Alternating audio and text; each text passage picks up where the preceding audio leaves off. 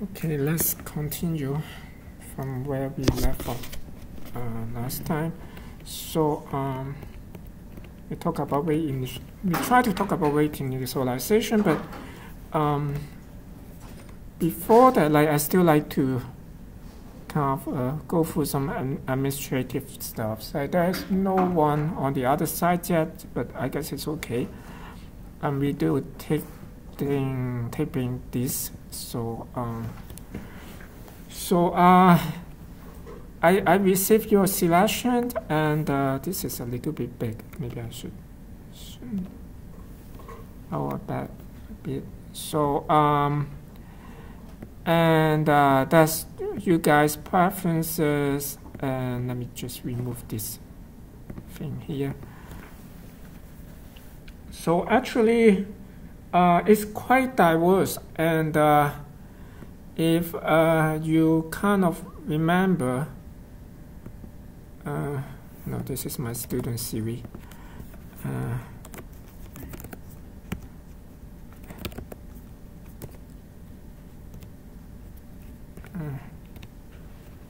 Okay. So we'll kind of arrange you guys with a special formula here, an optimization problem precisely. And but actually I didn't give you the alpha earlier. I found that I actually didn't specify alpha. And it's up to you guys. What do you want to pick alpha? So the bigger the alpha, it will be more diverse our presentations eventually. So I of course I tested the result a little bit. If I pick alpha equal to 1, then more or less there will be no change from your preferences. So it will be like everyone. If I pick 2, so that's like some overlap. Like in the sense I guess 3 of you guys have picked TensorFlow, and 3 of you guys picked like Keras. And if I set alpha equal to 2, then I'll push one of you guys to kind of do something else. And but if I pick alpha with 1, then more or less all of you guys, it will be like 3 of you, like we'll talk about Keras and talk about TensorFlow. So you still have this final, I would say, like a choice you can pick, like whether you want me to alpha equal to 1 or alpha equal to 2. You can say alpha even bigger, but if you're bigger, then you push farther away for your preference, basically. So I see like very few people in Tulsa, you just assume like, okay, everyone is happy with alpha equal to 1. So the drawback is like, you will the persons who pick the people that pick Keras, probably you will have one of that will be like the third presenter.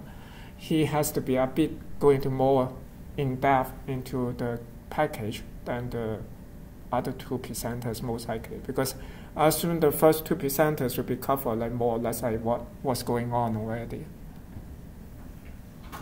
So and Derek, it's nice to see you. Yeah. Yeah. And so, okay, I'll just get started, assuming I will have like alpha equal to 1. So this is packages as where are we? Where did I set the alpha here? Okay, this is fake. I should skip this. This is the minimum cost there. I mean, assuming there's no constraint with the packages. And let me shrink it a little more. And I think that's the actual optimization here. I'll just assume alpha equal to 1. It is brute force optimization because there's not a lot of choice here. Only you have 2 packages, only 11 or 10 people here. So it's like 2,000 something different possible configurations. Assuming I don't, I mean, kind of like arbitrarily force you to present something else. So then, okay, let's go. And that's basically your kind of final packages you are supposed to present. And I will randomize the schedule as well. So randomize the schedule and this, oops, what did I do? Oh, okay. That's pretty annoying. Okay, okay, that's fine. I can just, because I use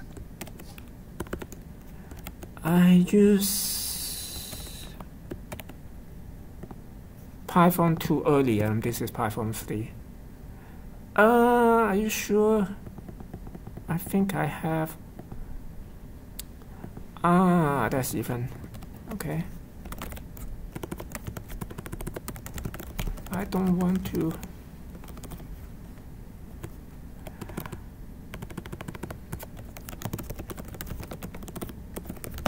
Yeah, I don't want to screw up my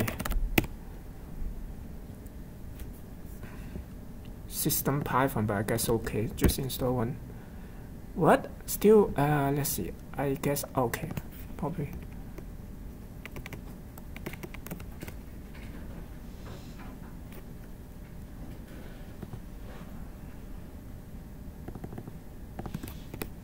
Okay, here we are.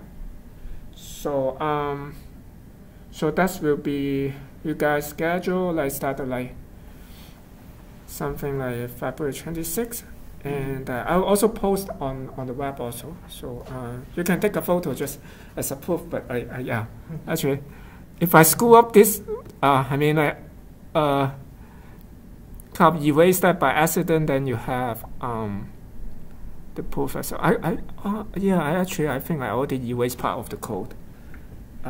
So but it's okay. Yes. So that will be you guys' presentation schedule. So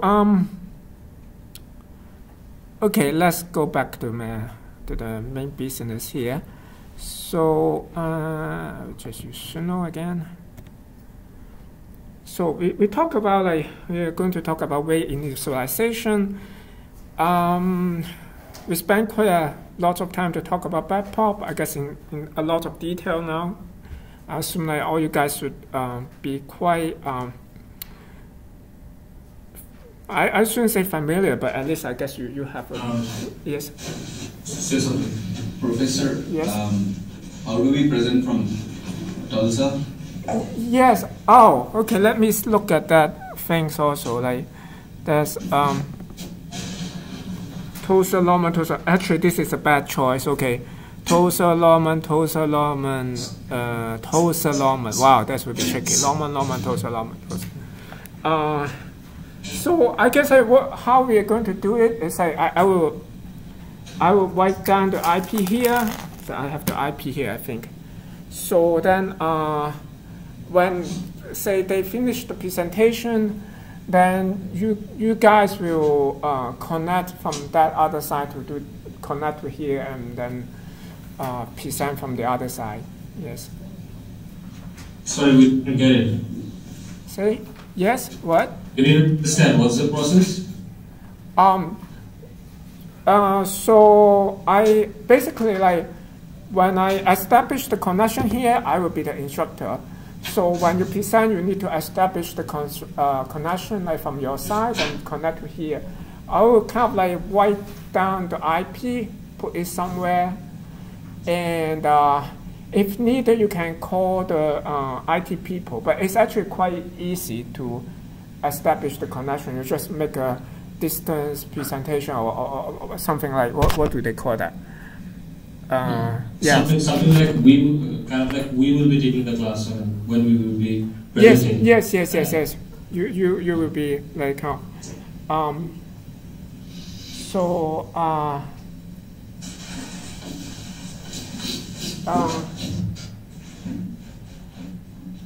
actually say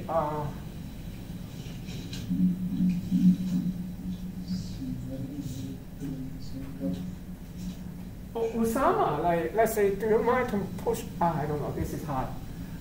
Yeah. So, or I should say, who is Alfredo?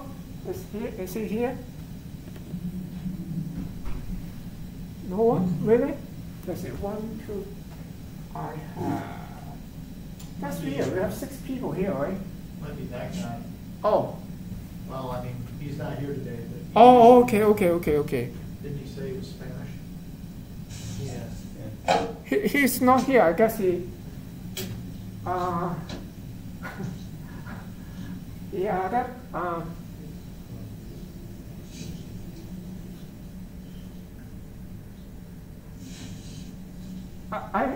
I hope he doesn't mind. Okay, actually,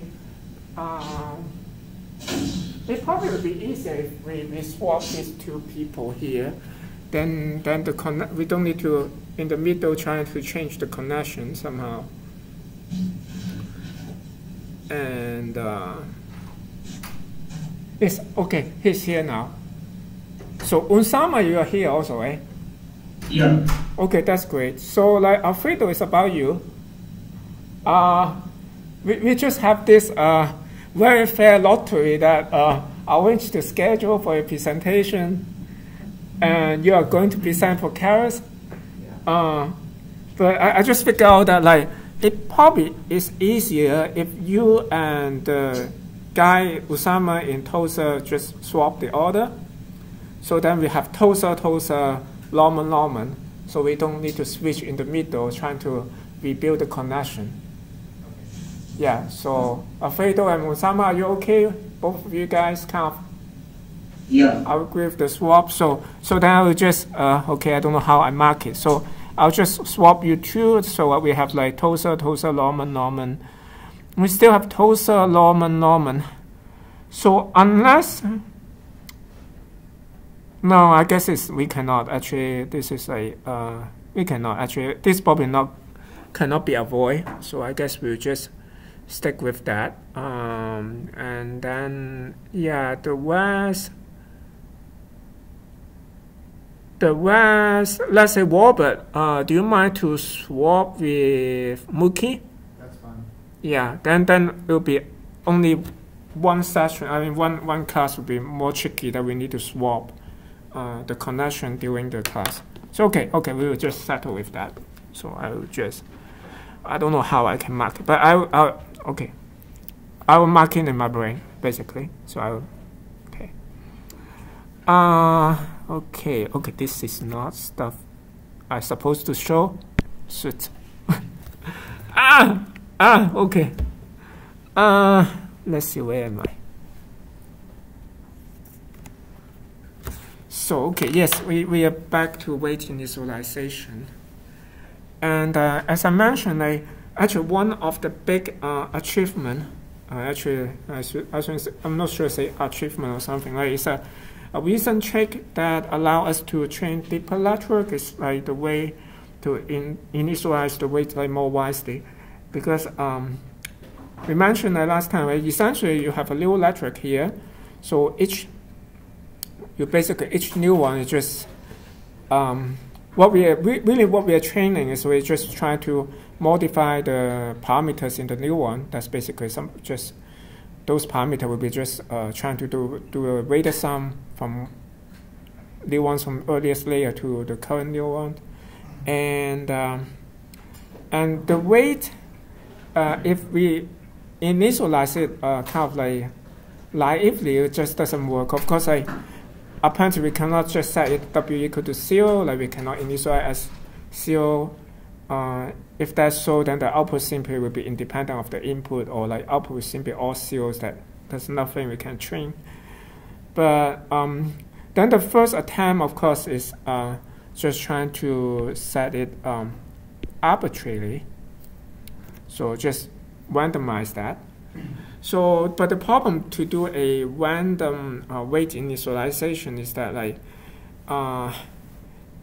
okay, you will see the problem about that. So it kind of works for small networks, but as it scale up, it just doesn't work. So we'll just look at a simple example here. Let's say we have a 10 layers network, and each layer, let's say, have 500 new ones. Here we'll assume using 10H for activation. Now, then the weight will just assume a random number. So then a weight will be the matrix, where it will be a matrix with the fan in number of rows is fan in and number of columns is fan out, let's say. Or actually maybe swap, let's see. It depends where you want to multiply that, but anyway. Actually, it probably makes more sense like this is fan in and let's show back. What is fan in and what is fan out? Oh, sorry. Fan in and fan out is the number of inputs to the new ones, and fan out is the number of output of that new one. I shouldn't say that. I mean, number of output out of that layer. So in the sense that you have the whole, you think of the whole layer, right? So you have, let's say, previous layer. I have like n outputs coming out, and then I can just make a matrix representation. Let's say I call this whole layer of new ones with x, so it's a vector of length x.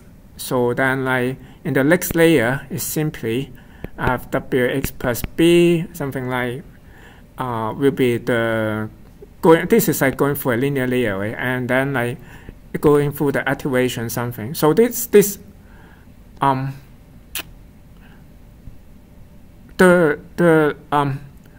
okay, let me call this y here. The dimension y here would be the fan out. So in the sense maybe I have output like m different new ones output. This is, let's use thing like n input and m output in the next layer. So you can think of, okay, I also say like in the early layer has n inputs, and in the later layer have m output there, m new ones there, and then this would be like n would be the fan in, m would be the fan out basically. And anyway, the size of this matrix W will be just kind of like with a dimension of fan in multiplied by fan out, more or less if we ignore that dimension for B here. So and that's the W. Let's say we just fix with some fixed variance for that. Like here we assume that is the way just take a Gaussian distribution. So I take a Gaussian with variance like 0.01. Actually this is actually standard deviation 0.01. And if we just look at the standard deviation of the output, I mean we pass through all the layers there, right? So each layer, again, here we said that we have 500 new ones per layer. So in this sense, the fan in and fan out for each layer is basically the same as all 500. And we look at like how the output of the new ones are distributed. As you can see, like as we get into like higher and higher layer, basically the output is just equal to 0. So everything just becomes 0 like after a while because, okay, basically you can think of like sorry, what is becoming 0? Becoming 0 is the output of the new ones. So okay, let me go back to this picture here, right? So you have one layer. Let's say we have input here, and then you weighted sum this guy by this some weight parameters here, and then like go through some activation function also. Or actually, I should write it here. So this will be weighted sum, and afterward go through some activation, and then I have output here. So if I look at outputs for each layers, then of course I have another layers and other layers and so on. And for the previous example, I simply have like each of layers have same number of new ones. It's all 500. So then like just look at the value of the outputs, or essentially the value of the inputs to the next layer, and they're actually, as you go for like larger, I mean like deeper and deeper layers, the value just gets smaller and smaller, as you can see here, like in this kind of simulation here. So you start with like the value is have a distribution. The input is also like Gaussian distributed. So, but as you can see, like it just gets smaller and smaller. So, of course, one thing you can argue is that, oh, maybe the W is too small, right? So if we kind of increase the W a little bit, maybe in this sense we will increase the variance of the W a little bit. Let's say we'll just pick W instead of like 0.01, just set it to 1 with the standard deviation. So, but then the problem is that like you just get saturated for each of the layers. So right at the beginning, you just either all become 1 or become -1. And then you keep doing that in every layer. So again, if you remember, if you are in the saturated region, then if you do back pop, you need to find the local gradient, right? But in the saturated region, the local gradient basically is just equal to 0. Again, like low information can pass back. So back pop won't work in that region as well. So again, it's no good. So okay.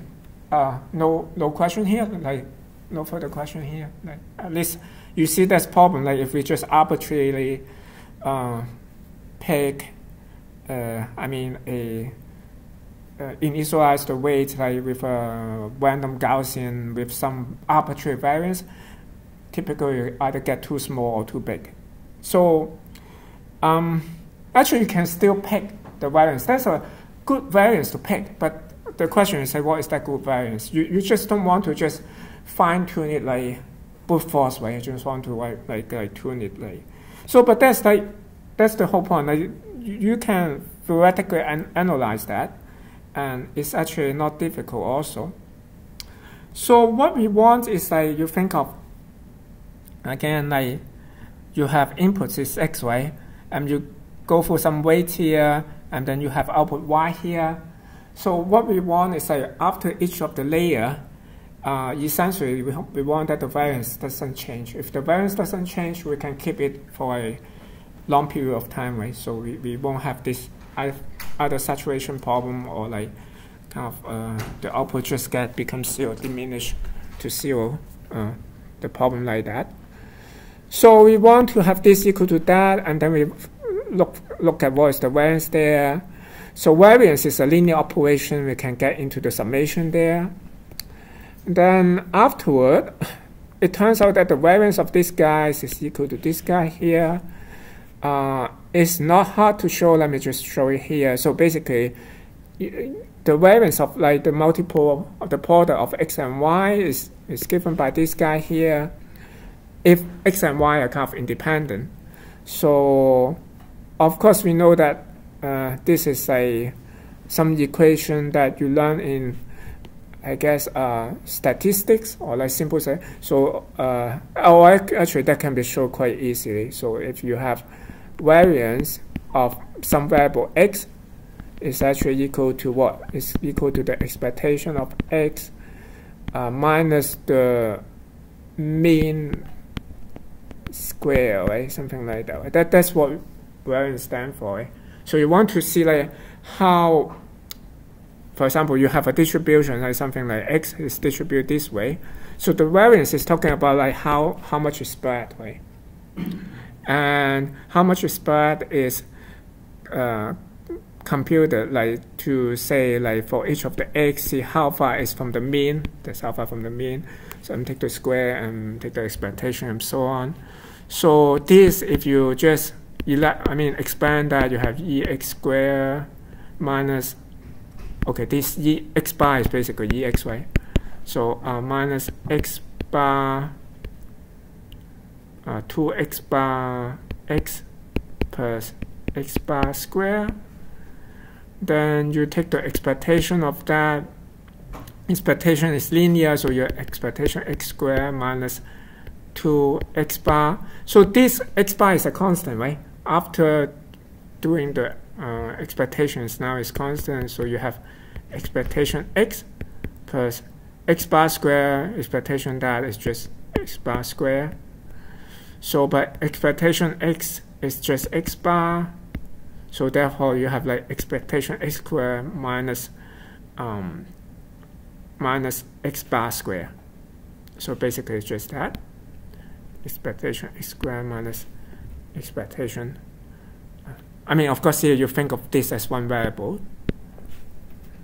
So then afterward, you have this is a x squared y squared, right? So x and y are independent, then x squared and y squared are also independent. So therefore, like this can be split.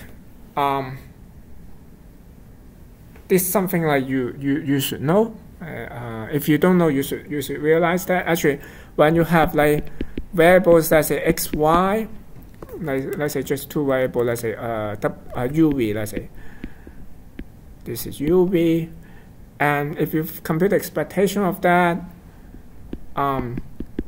if this is equal to that, we call these variables are uncorrelated. So u and v are uncorrelated. And uncorrelated is a weaker condition than independence, but whenever it's independent, it will be uncorrelated. So because we assume x, y are independent, so also like they will be x, y will be uncorrelated as well. And again, similarly, like expectation x, y can be written as expectation x times expectation y. Take the square. I have this here. So. And then like now if I look at like on the other hand, so we have one of this term here, we see like how it compare with variance x variance y. So try to see variance x variance y is just equal to this. We multiply that out, we get this here, a little bit complicated. But if you compare this term here with this term here, it have at least this term is here, right? So both of this term. And also, like I can write this is a little bit hard to see.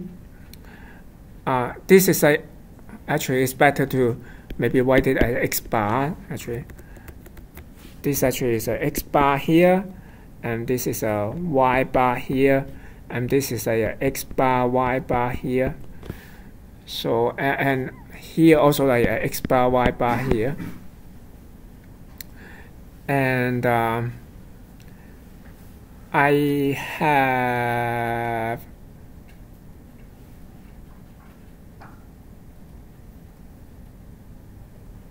I have like this minus x bar y bar minus x bar square y bar square. I have plus x bar square y bar square. Again, I just want to make them like similar, so we just anyway I actually this I just replace this with the okay, I guess it's I don't really need to look step by step like this. You can just go back home, and it's a little bit tedious, but it's actually very simple algebra. But if I just write like this, and this is turn out just variance, so therefore like you see like I have this is actually just variance of y, and this is variance of x here, and I have this guy is exactly equal to this guy here, so therefore like I have this here. So that's we have this equation here, and this is really nice because we can immediately we know this, we put into this here, and then okay, what's happening is like we can have several assumptions here. First, we'll just assume like the input is zero mean, so if input is zero mean, then this term will be gone, right? And also like we can also assume like the weight is zero mean. If we assume the weight is zero mean, then this will be gone as well. So I mean this will be zero, this will be zero. So we only have this thing left. And that's very nice, because then if I assume like x and y just have the same statistics regardless of n, then this will be simply sum over n of this variance w and variance x, right? So therefore like what it means is that like if we want this output variance is the same as the input variance, we just need to make sure the variance of w is just equal to 1 over n. And actually, that's known as the half year or Savior or Savior, right? It should be Savior, but it also should be half year, right? I don't know. Anyway, Savior weight initialization. This is kind of interesting because typically if you have work like that, you use the last name, right? But Savior is actually his first name. I don't know why they call it Savior weight initialization. I forgot what's his last name. Something start with G. Oh yeah. Actually, this is that's his last name, but somehow the technical saving initialization. And as you can see, like if we do that, actually it really did quite well. Like after several layers, we still keep the output have the wide range that we want. And this worked well, but for 10H or like for some symmetric kind of activation function, but it doesn't work well for like valute. So as you can see, if we put valute there after several layers, again like the output will just get decay. But we can easily fix that. For valute will be something like that, right? Again, like we have some x, then you have a linear layer, so linear operation have some output here. Then you go for activation, you get like XL, let's say. Now, what we want again is like we want to have, let's say, this one to have same variance as the input.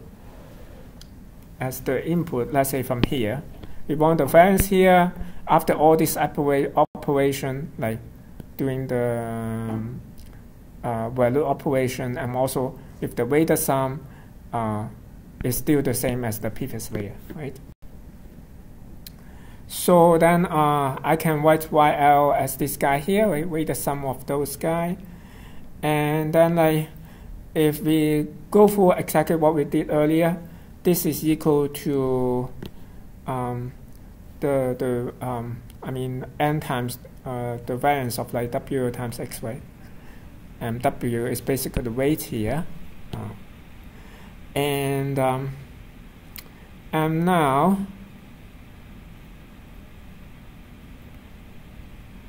and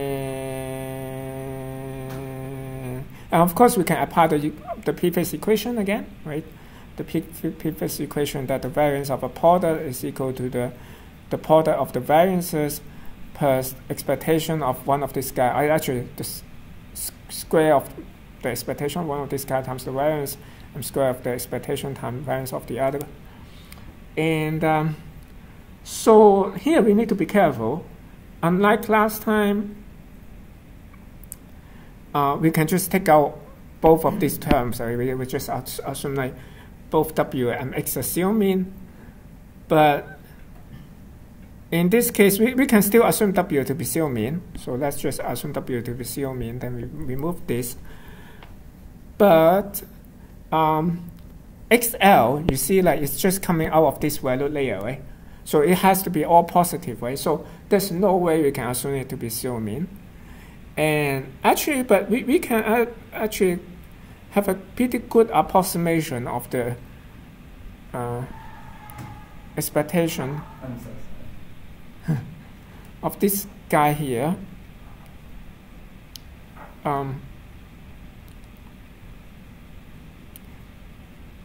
Wait, okay, we just set this to 0. Let's see. Yeah, let me just look ahead. I forgot like where. Oh, okay. Yes, this is fine. This step is fine. So and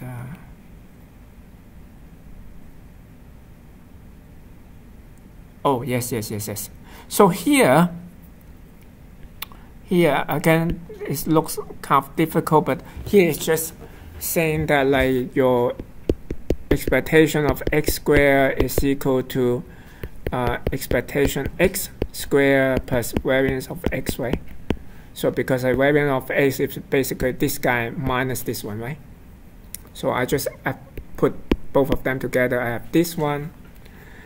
Now expectation of x squared, what is that?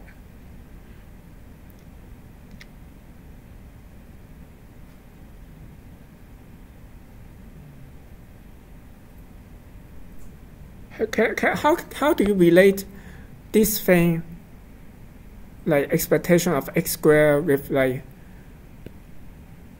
kind of the statistics of this guy here? The only process this y go through is just a valued, right? Just like taking basically half of the half of energy is gone, right?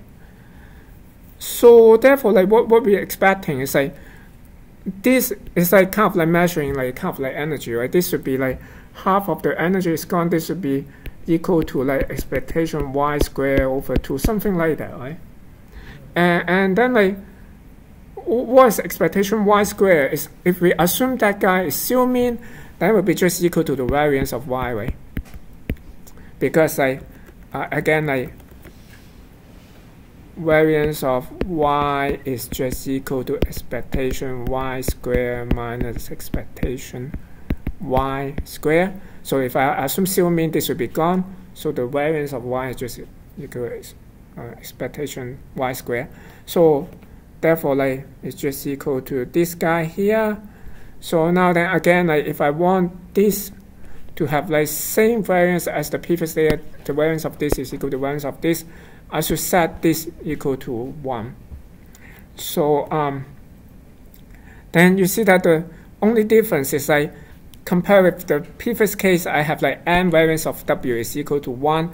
I have a 1/2 value here. So I have an additional ratio, I mean a factor of 2 here. So if we do that, like that, exactly you see like go for value layer, it still can keep the energy as you go like for many layers.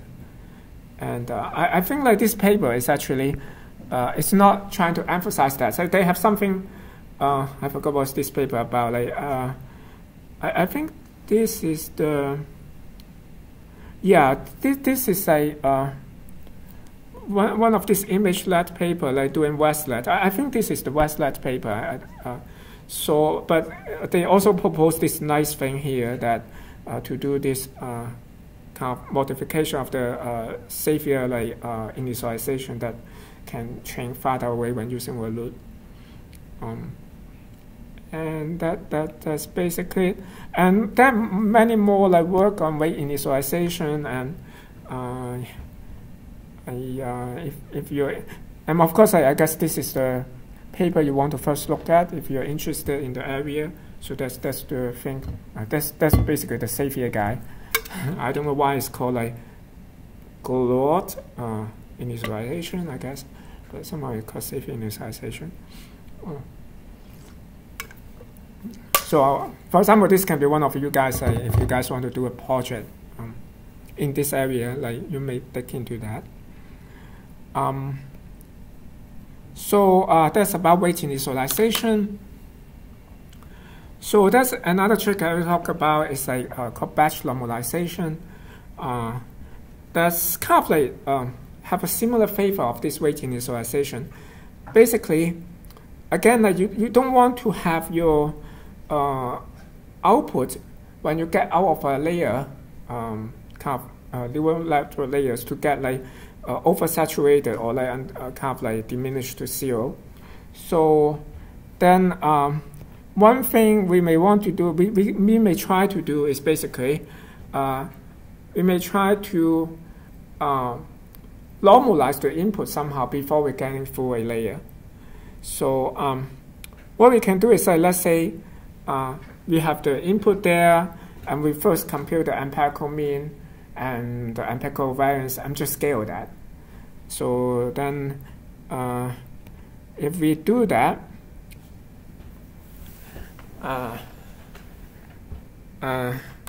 so if we do that, for example, like we can do it like right before a 10H layer. For example, like we know that the 10H is somewhere, something like that, right? So if we do that right before the 10H layer, we will avoid to go like far away into the saturation region, right? We're just trying to like shrink it down, normalize that like somehow around this region, let's say. So then like preferably it may be good. But of course like this could be tricky also. Like you have a 10H, you may have like some other activation function. And when we do that, like we always assume that like, it would be good to have the inputs to the activation function is just a with as a Gaussian distribution, kind of like Gaussian or like similar to Gaussian with a variance like kind of close to 1. And of course, it may not be optimum. One way we may do, actually what people did is we may also like after this normalization, we kind of like also rescale it somehow. Maybe like rescale with some parameter gamma, and kind of like also like add the bias offset if necessary. And the point is that like these kind of parameters we may train it also. So we do the normalization, and afterward also add this rescaling step, but these rescaling parameters are all trainable. So then like the nice thing is that it turns out like this step is unnecessary, then these parameters will be trained to just offset this step completely. So so for example, like if it turns out like this we don't actually need this step, then we will just train the lateral, train these parameters to have exactly variance gamma is equal to this variance, and then the beta is just equal to the expectation. We just counter this step like completely. And then that's basically the batch normalization, like a summarize of that.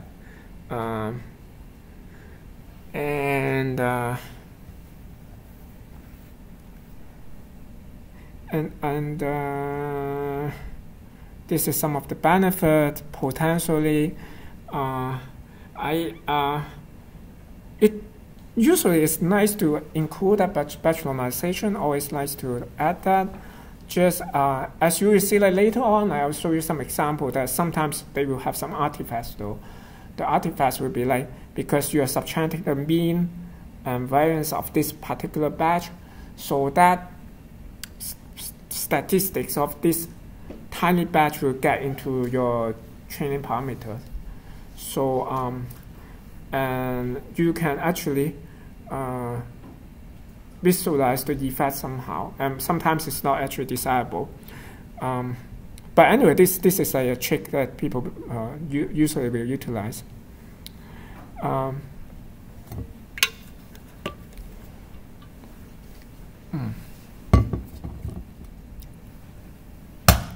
And there's some modification. For example, like you can also not just use the batch mean and variance, and I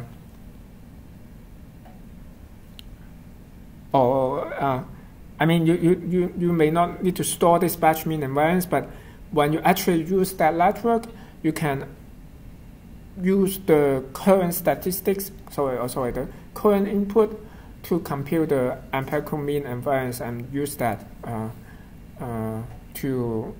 for this particular normalization step. But of course, you can also store the previous mean and variance as well. So this is just different flavor you may do.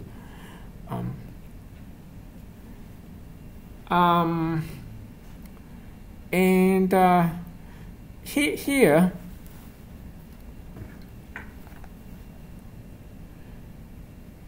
as you can see, like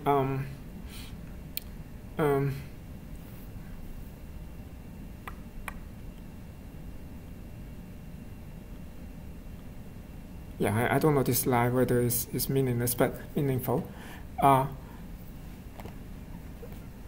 But often, like actually, the next thing we like to talk about is like often you can.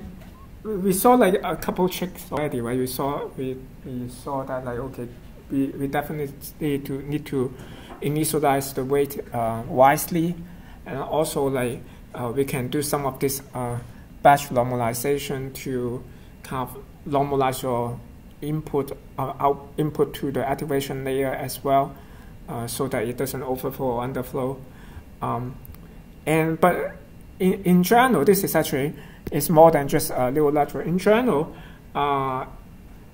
actually you always can get some performance gain by simply employing more models.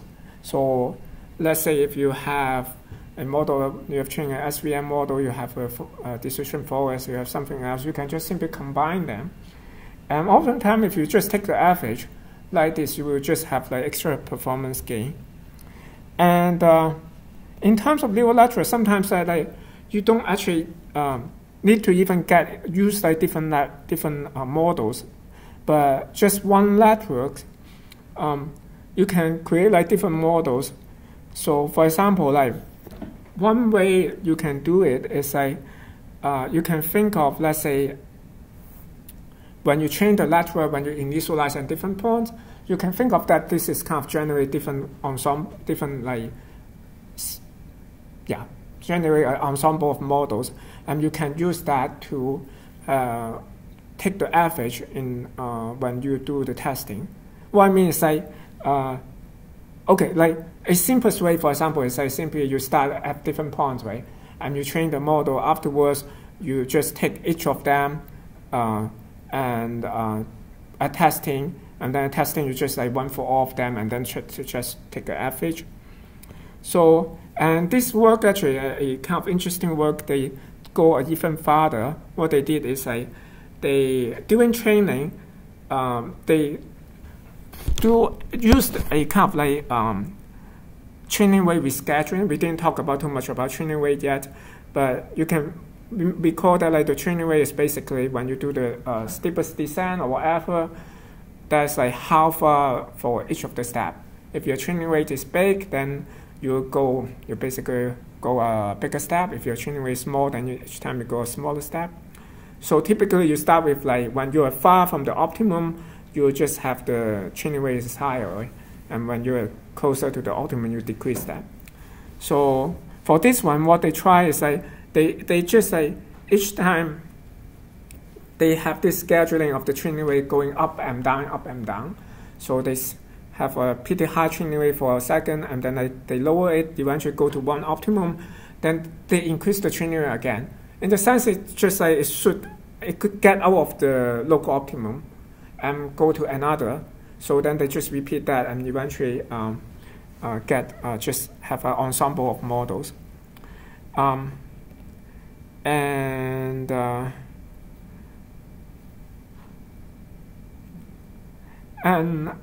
Yeah, I will skip this one, I guess. So another very famous kind of to do ensemble. Actually, like sometimes people think of like this is a way of do ensemble, but another way is like you can think of also a regularization. It's the dropout. Actually, how many of you have heard of dropout? Yes, you're using that already, I guess. Yes. So so one, I don't know how you interpret dropout, but one way you can interpret that is okay. First of all, I also just briefly describe what is dropout. What it does is simply we are going to so this is the original network, right? So during training, what we're going to do is like for each of the layer, we randomly kind of turn off some of the new ones. Turn off in the sense that we just assume they are not there. We just remove them from the network.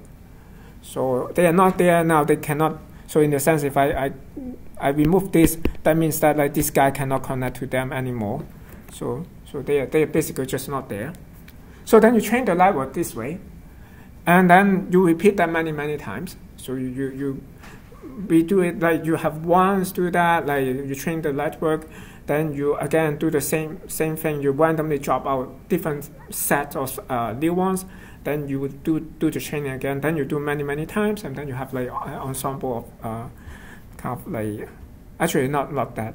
I should say like in this case it's not in this case you continue to train. So yeah. So let me step back. So first time, let's say I remove this set of new ones here. I train the parameters. Then I have like what should be the weights for each of this connection here, right? So I have the weights for all of this connection here. So now in the next time, I redo it, but I remove some other. It doesn't necessarily some other, but I just again randomly remove some of these new ones here. So I will continue to train. So I still use the what I have been trained like earlier, but I continue to train it. Then I redo it like many times. I continue to do that. So then, as you see, like it would be pretty simple. At the training step, you basically just let's say if I have a dropout mask like this, so basically saying that like with probability of P, I will keep the new ones. So for the rest, I will just remove that. So and I mean like with I will just keep like P percentage. I shouldn't use that percentage. P times 100 percentage to be more correct. P fraction of new ones. And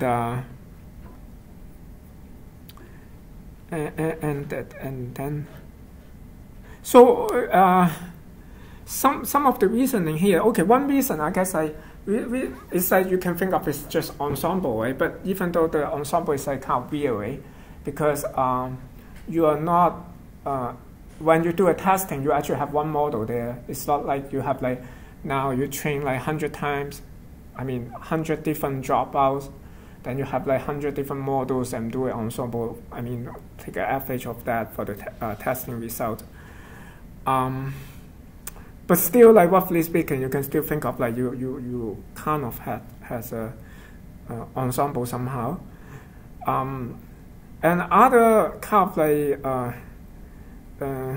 high level reason people give out is like they just force the lecturers to be more creative.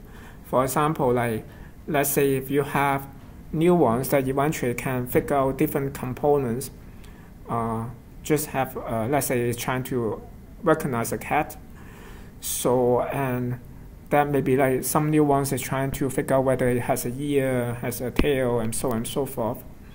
So when you remove some of this connection there, you are trying to say, I'm just using part of the features. I'm trying to be sufficient to kind of identify a cat. So that allow us to have some redundant representation and so on. So, okay, but I'm not sure like you would buy that. So I kind of, but I guess it's some different kind of point of view. So in any case, it just works. It works pretty well. And but there's some tiny caveat here. We need to be careful. So because you can think of we kind of like we train the network with actually maybe we just go like this here, just exactly. So let's say we have dropout of like 1/2 with probability 1/2 here. So then that maybe that would be like, let's say we have a very simple network like this. Then there would be like 4 different cases, right? Either we will drop like both connection, we drop one connection like either W1 or W2, or like we have no drop there. So then if you think of like all these combinations here, and we think of, let's say,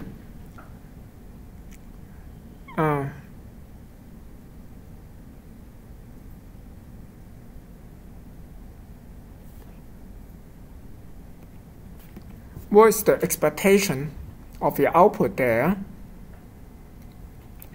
So that would be like 4 different cases here, as I mentioned, right? Each of them, if like the probabilities is 1/2, so all these 4 cases have equal probability. Then if I look at the output here, I will have either this one, this one, this one, or this one, right? And if I added them all together, I get this. So what we see is that like the expected output will be kind of will be just like 1/2 of the original, right?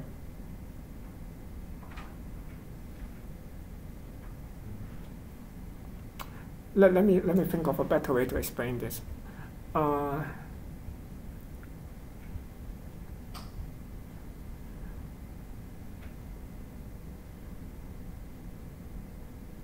Yes, basically, when you train it, remember that like we keep only p percentage or p fraction of the new ones. So that, okay, yeah, we only keep p fraction of the new ones, right? Now we train the whole networks like this. Each layers, I only have p fraction of the new ones. Now when we actually use this, like the weight after training, what's happening is like, originally actually we have like p fraction of them are actually like missing, right? So now if we use the same weight as before, what's going on is like it will be, you expect the sum of the inputs, like the actual input to a new one will be much bigger, right? Because like during training we drop p, only keep p fraction of them.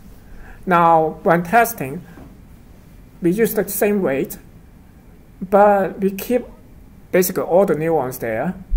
So then if we don't do anything about the input there, basically the input will be much bigger than it's supposed to be, right? So therefore, like eventually, as you can see, like we should simply like multiply by that fraction. So we kind of like shrink down the new ones input like by, again, like fraction of p, then everything will just add up. So so that's basically what I just talked about. So during the prediction, we'll simply use what you have been trained for this w and for all these parameters.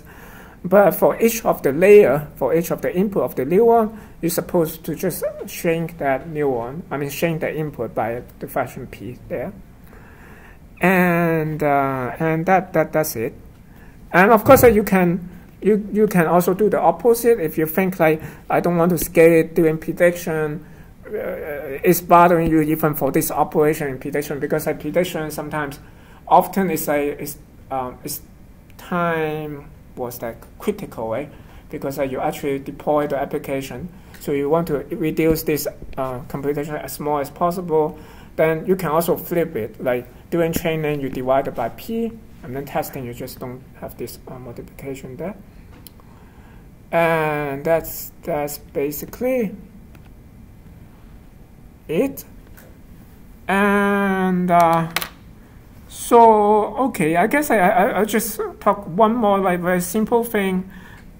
It's about data augmentation. So I mean, this is another trick like for you to train the network nicely. Many times, like when you have data, you can always create more data. Think of audio, video, or images. Like you always can find some kind of symmetry, right? For example, like in audio, you train it like with some speech recognition, let's say. Maybe you can adjust the pitch, add some noise, or like stretch a little bit, like change the delay and so on. Then you have like a new set of data, right? So this is called data augmentation in general. So for example, for images like this, I want to have some data like trying to train a classifier to recognize cat. Let's say I can flip it to after I flip it, it's still a cat, right? At least for human, like we can definitely see it as a cat. We can do lots of stuff, like we can, for example, like besides flipping that, we can do some cropping also, like cropping, scaling. We can generate a whole bunch of new images for training data. And that's actually used in like many of these work in the past. They always have data augmentation. And we can use like something like change, for example, for images, we can change contrast, brightness, and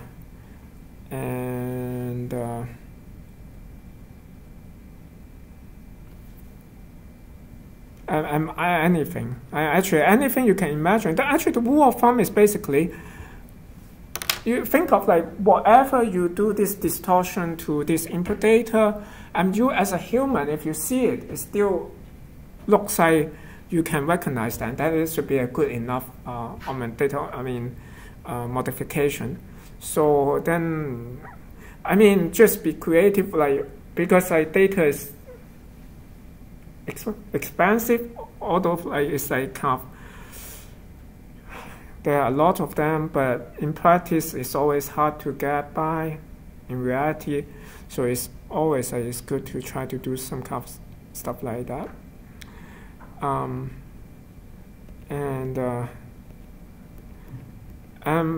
Finally, I guess a little bit final words about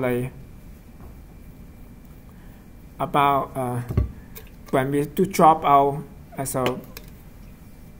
Oh, I mentioned dropout is like kind of the ensemble average stuff like that. But people can often also think of this as some kind of regularization. So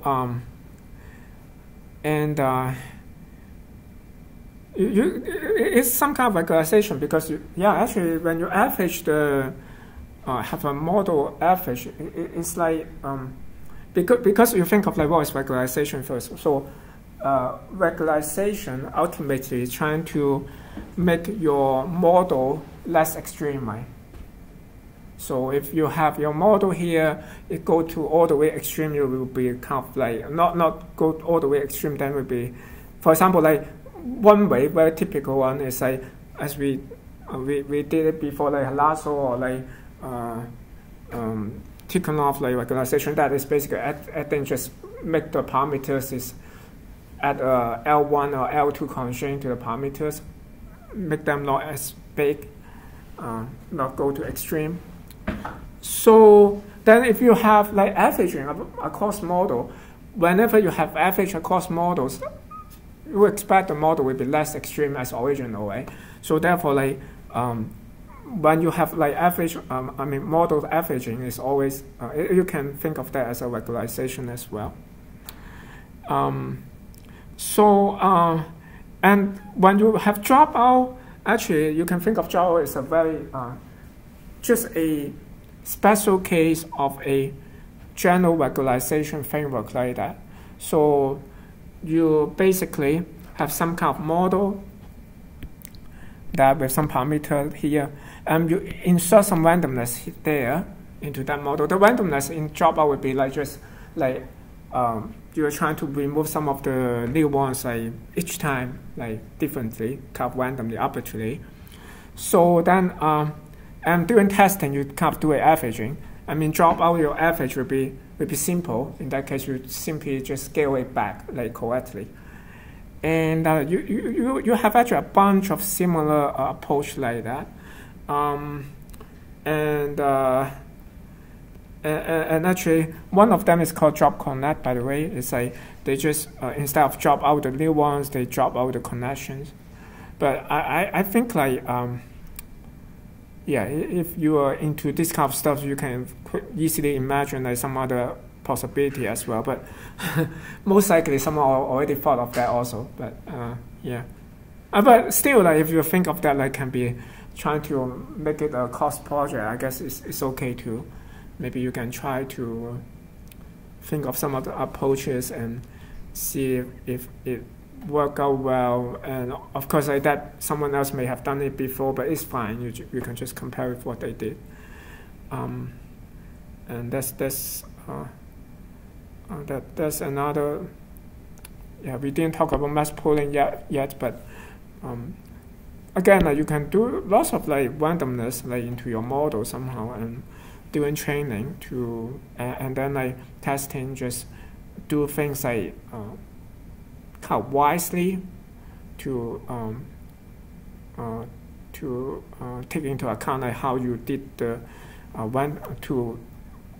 offset the randomness previously, then you basically will have a interesting regularization technique there.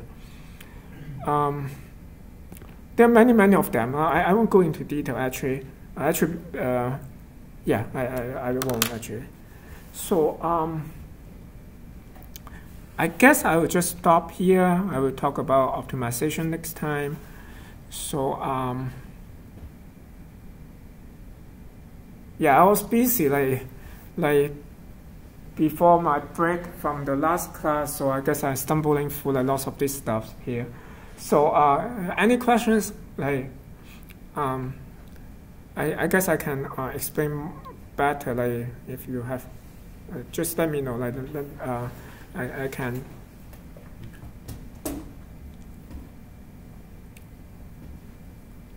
So no questions. So I guess I will see you guys Thursday then.